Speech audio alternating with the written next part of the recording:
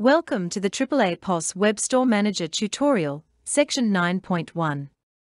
The Synchronization Data Monitoring window. Select Tools, then select Monitor. Every time a synchronization occurs, the monitor records all the data information for uploads and downloads, reporting any errors that may occur.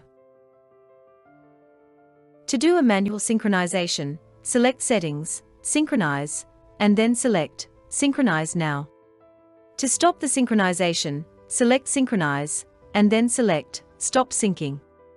To automate this procedure, go to Section 2.6 for WooCommerce, Section 3.4 for eBay, and Section 4.5 for Shopify in the AAAPOS WebStore Manager tutorial for more information. You can type in a word, barcode, etc. to find what you're looking for. Select Preview to produce a report where you can print or save it.